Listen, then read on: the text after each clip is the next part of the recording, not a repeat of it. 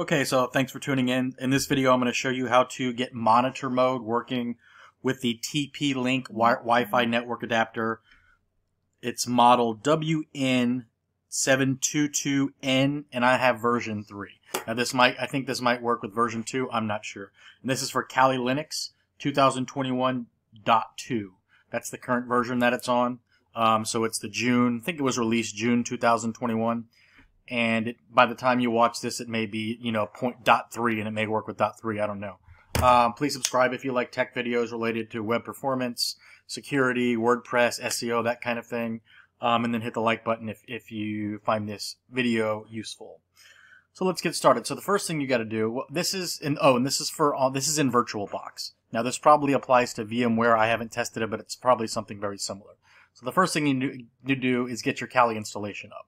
The next thing you need to do is go to Settings and go to USB. And you can see here this Realtek. Well, let me step back. What you need to do before that is to get the network call, the Wi-Fi adapter, plug it in, go through the install on your Windows box. That's that. So you come here, and then let's get rid of this. What you need to do is you need to add it to the virtual environment. So if you click on this, you'll see this Realtek NIC here. So I'm going to unplug it from my laptop, and you'll see if I click here, that's gone. Let's go ahead and plug it in, and we're going to add it. So what this does, obviously, is it makes this NIC available to the virtual environment. Click OK, and we're going to go ahead and click Start. And I'm going to pause it. Well, let me just make sure it starts up, then I'm going to go ahead and pause it. Okay, so this is what the startup should look like, in case you didn't know. So I'm going to pause it, and I'll be back here shortly. Okay, so we have Kali running right here. I'm going to put everything I talk about here, all the commands, in the description below, so you can grab them there. So anyway, so this used to be really complicated. You had to do some compiling and a bunch of module stuff. You don't really have to do that anymore. They make it available, or they have made it available in an apt package. Excuse me. So what I do, I like to use the root terminal emulator. So you can just click on this little down arrow and click this, and then enter your password. So now you don't have to do sudo all the time. Let me make this bigger. To make your text bigger, it's Control-Shift+++. You could also go into the settings and change the size. Let's do this. So the first thing I want to point out is you want to do one thing you can do is lsusb. This is a command in Linux to see what USB devices you have connected. It thinks that are connected. So if you do this and you don't see the TP-LINK adapter, it doesn't matter what you do, it's not going to work. Another command is called dmesg. That's going to show you a lot of kernel messages. So what I like to do, and this is really good if you're troubleshooting stuff. There is dmesgw. That keeps it live. So you're going to see error messages flow live. So what I'm going to do, I'm going to unplug the network adapter, and you're going to see USB disconnect, and I'm going to plug it back in. So you can see here, it detected the network, the USB device, and it did something with it. So why I'm showing you this is if you plug it in and you don't see these messages being logged, then whatever you do is not going to work. So that's that. So the first thing you want to do is apt-get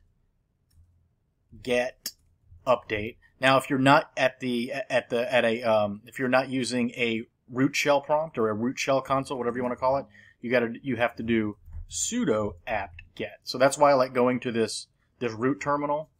So I don't have to type in sudo every time. So let's just do apt-get update. So basically, you want to make sure your Kali installation has all the latest updates, packages, all that kind of stuff. So we're going to go ahead and do this. And I'm going to pause it while it's working. Okay, we're back. So you can see it did the update here.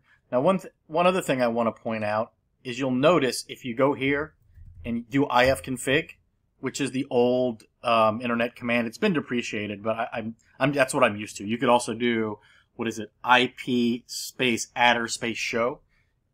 And why that's doing that, let me make this bigger. And for some reason, it's lagging a little bit. So I've noticed this. It might just be a bug between Kali and my laptop or something. That's something I got to figure out. So you can see here, when you do that, you have eth0, which is your internal network adapter with this IP address.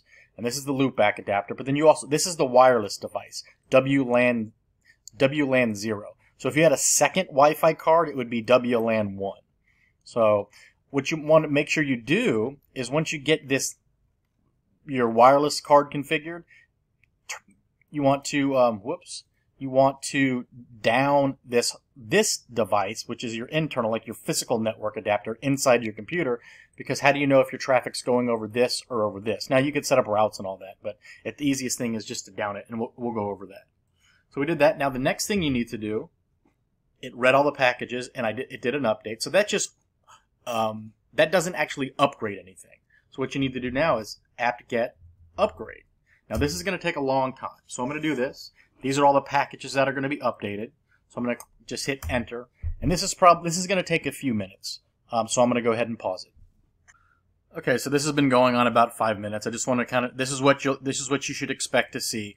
It's unpacking a bunch of stuff, then it's preparing, then unpacking, then after this it's actually going to go and install all of these updates. Another thing I want to show you real quick. I mentioned IWconfig before. So this was the command that Unix, Linux, etc. used for, I would think it would be decades. I mean, as long as I started doing Linux back in the late 90s. And this is how you show eth0, which is we went over that. That's the internal network adapter, loopback adapter, and then WLAN 0. This command has been depreciated, but I mean, so eventually it's going to go away.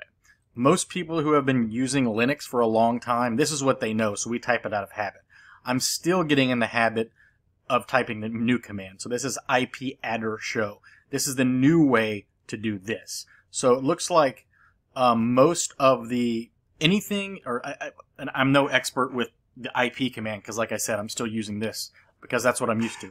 But you can manage a lot of the networking stuff with the IP command. So this is what addr shows. So you can see here now loopback adapter eth0 with the IP address and WLAN 0, right? Another thing that I did for years to bring the interfaces up and down would be ifconfig WLAN 0 down. So that's going to bring down the wireless interface. So then you could do ifconfig,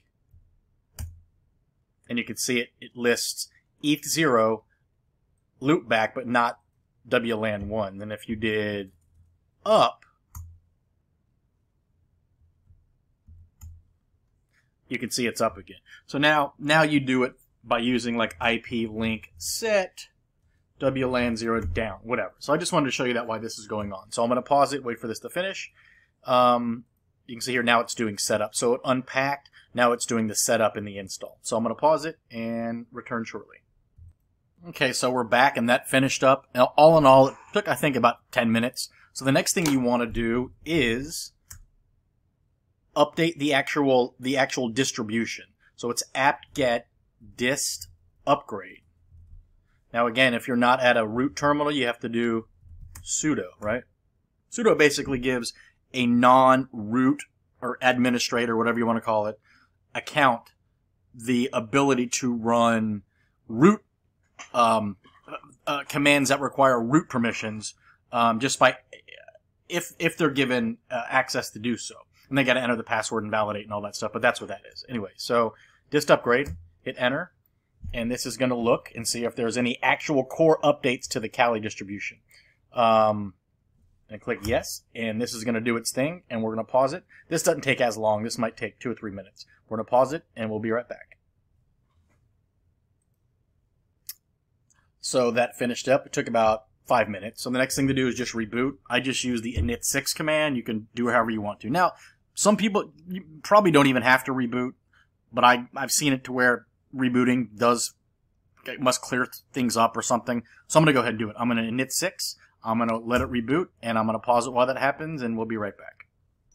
Okay, so we've rebooted. So what I want to show you now is if you type IWconfig, so it's not IFconfig. This is, for Wi-Fi stuff. IWconfig. You can see WLAN 0. See how it's laggy for my system? For some reason, I'm not sure why, but I will figure that out. And it's not always like this. Just for some reason right now, it's the next time I type IWconfig, it won't be laggy. So I'm not sure what's going on.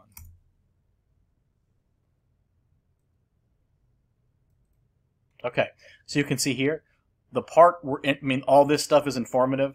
What we're interested in right now is it says mode managed, right? So we need to get that changed.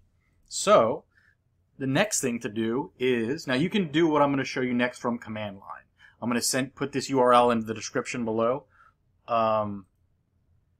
basically to connect to your Wi-Fi network here.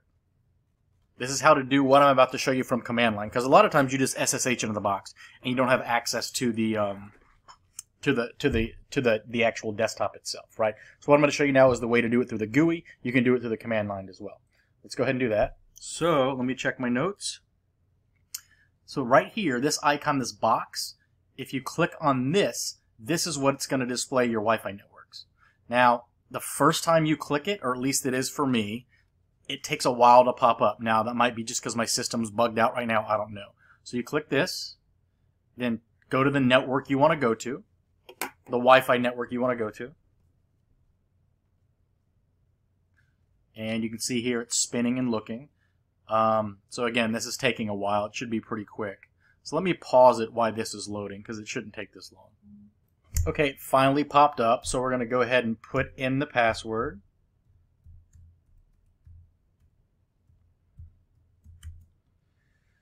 We're going to connect, and you can see up here it's spinning. So let's let this connect.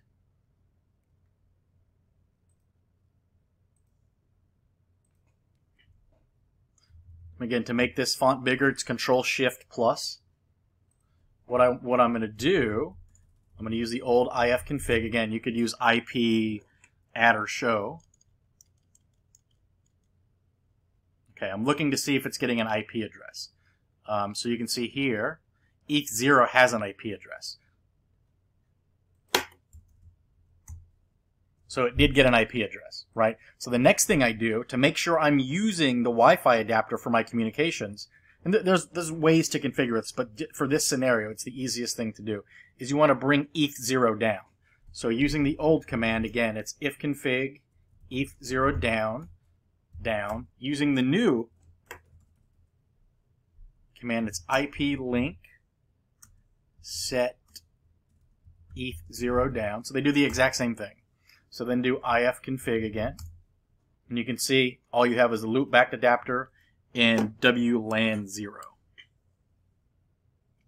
The next step is, now we need to go ahead and we need to get the driver, which is already prepackaged. This is the part that makes it a lot easier than it used to be. Before you had to do, make install, compile a lot of code, and hopefully it worked. Insert modules, all this kind of crazy stuff. You don't got to do that anymore. So apt-get search, and again, if you're not using the root terminal, you got to do sudo apt-get search, and I have it written down here, RTL 818. Let's see if that pops up. I might have to do some grepping and stuff. It's this one right here. So you want to copy that. And remember, if we do IWconfig, it shows managed, right? So now we want to do apt-get. It's basically, apt is just a command line package manager. And then we're going to paste it, Control-Shift-V, or right-click paste. And we're going to let it do its thing. So it's going to install headers and a few other things. So hit Enter for yes, or type Y, Enter. And while that's going, we're going to pause it. And this takes a couple minutes, and we'll be back. Okay, so that finished up. So the next thing you want to do is IWDev and see if it shows up. And if it hangs like this, it's likely not going to show up, which mine isn't. So the easiest thing to do is sometimes Control-C won't even work. Go to another tab and reboot. So I'm going to do that, and I will pause it and be back shortly. Okay, so we are back. After I restarted, it wanted me to log back into my Wi-Fi network, which I did. So if we do ifconfig, you can see we have an IP address for WLAN0, and eth0 came back up, so we're going to if down, which is another way to do it. If down eth0, whoops. Ifconfig eth. That's strange. Okay. Let's do IWconfig and make sure it's down, which it is. Again, we want all traffic to go over WLAN0, which is the Wi-Fi card. Now, if we go to IWconfig, we'll still see that it's in manage mode. So we want to what we need to do now is we want to get it from manage mode to monitor mode. So we want to ifconfig or IP-link, whatever you want to do, WLAN0 down. Oh, I didn't show you this. IWdev. So you can see now it's showing up, right? So now the Wi-Fi network is showing up with IWdev. So where was I? Did I bring it down? Okay, so ifconfig WLAN0 down. So we'll now see the only thing that's up is our loopback adapter. Now we want to do WLAN0 set, I think it's monitor control, I think that's right. Okay, then we want to, you can hit your up arrow, it'll go back through your previous commands. So I just do up a couple times, then remove, down, and do up. Then we're going to do, hopefully it'll show up now. Now we'll do IWconfig, and it says now that it's in monitor mode, and you're good to go. So if you found this useful, please hit that like. If you like technical videos on security, performance, WordPress, SEO, that kind of stuff, hit subscribe. And if there's anything you want me to do a video on, let me know and I'd be happy to do it. Thank you. Have a good day.